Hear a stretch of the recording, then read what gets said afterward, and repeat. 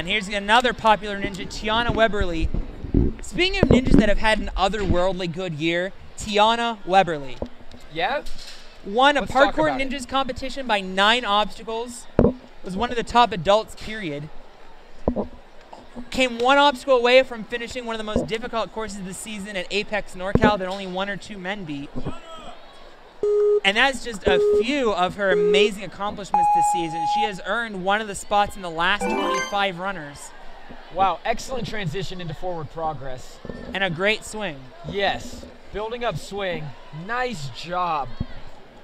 This is what you want to see on this obstacle. Only a few female ninjas left. Certainly among them, you'd have to think Tiana would be one of the favorites to get that top podium spot currently held by Maddie Howard. Tiana is looking and she's very good on this She's course very here. fast, about 25 seconds.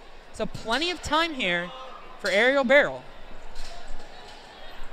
I think she can do it. She's got a great swing. And she's got enough swing. Grabs it easily, and she has the core strength that she could go right now if she wanted to.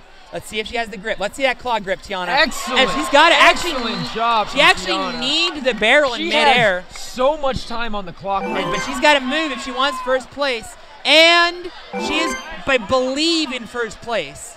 Taking that spot from Maddie Howard. She'd be guaranteed first place if she beats St. Lawrence Gap, which she does not do. And we will see momentarily if that puts her into first place. Huge ovation by the crowd. And confirmed Tiana Webberley is in first place for the adult females. Wow.